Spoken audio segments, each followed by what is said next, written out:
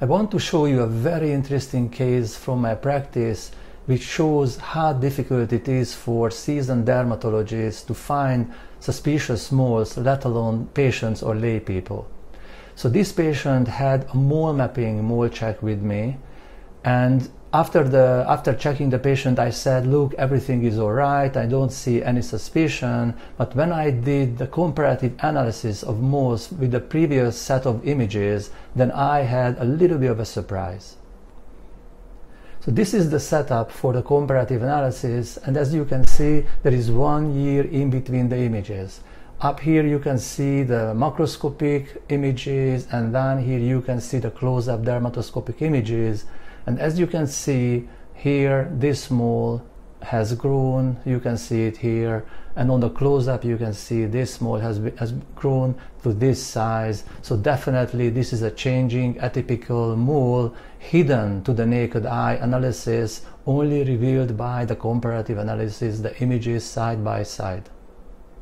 So this is a dermatoscopic image from a year ago, and I put tiny marks where you can see, if you look closely, you can see these peripheral globules.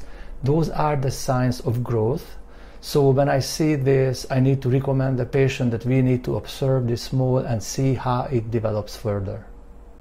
So this is the most recent dermatoscopic image of the lesion, and you can see the globules on the periphery, so it's still growing. You can see the multiple shades of brown, and you can see the asymmetrical pigmentation. So this mole has to be removed. I don't think it is a melanoma, but I wouldn't be completely surprised.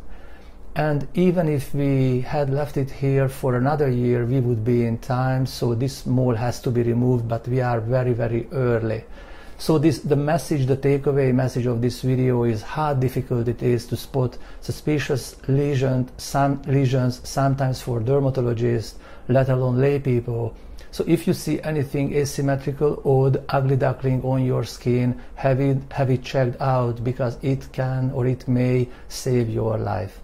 Please share this video with others if you find it useful, and thank you for watching.